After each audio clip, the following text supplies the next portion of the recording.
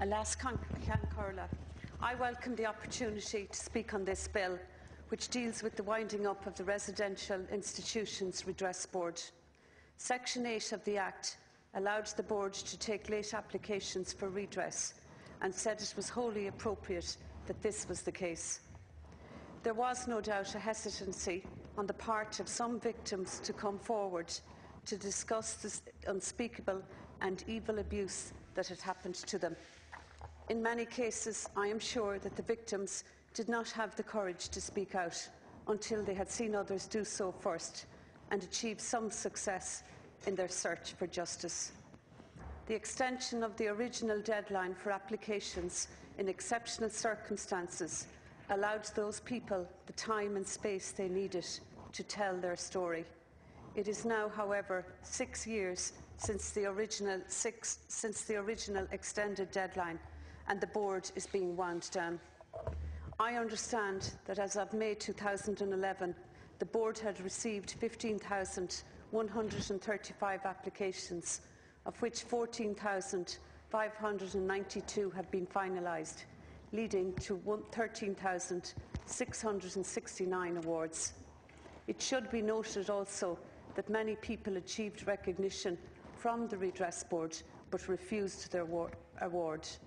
It is very welcome that the Minister for Education, Rory Quinn, has allowed the Board to continue to accept late applications for redress in exceptional circumstances until the 17th of September 2011. I note that it is planned to advertise this fact in 2 Irish and 2 UK daily papers 6 weeks in advance of the fact. I ask the Minister to expand this advertisement programme in recognition of the fact that not everyone affected might have seen these ads.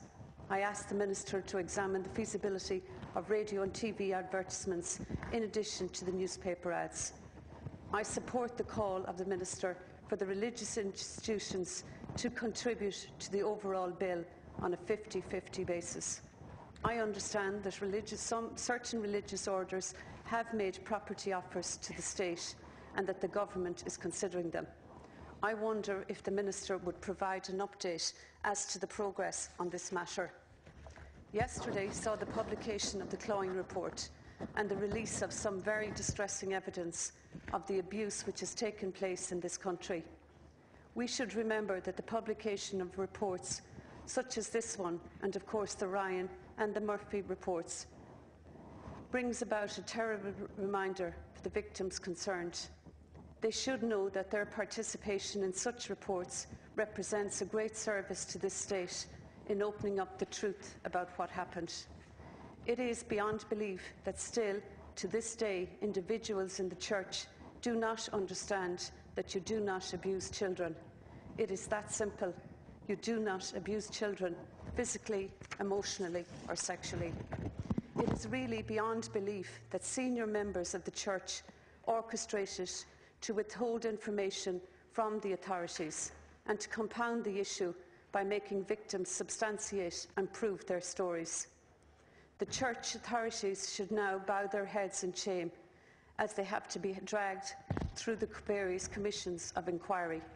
The Ferns report, the Dublin report, the Ryan and the Murphy and now the Clawing reports are disgraceful litanies of child abuse carried out by the religious, and the cover-up means a double crime was committed against these children. I support the call for the Taoiseach yesterday for a comment from the Vatican in response to the Clawing report, and I understand that Archbishop Lianza said he would immediately bring a copy of the report to the attention of the Holy See. To finish on a more hopeful note, a really positive initiative has arisen since the publication of these various reports, namely legislation to require statutory compliance for the first time with the Children First guidelines as recommended by the Ryan report. Minister Francis Fitzgerald received Cabinet approval of this yesterday.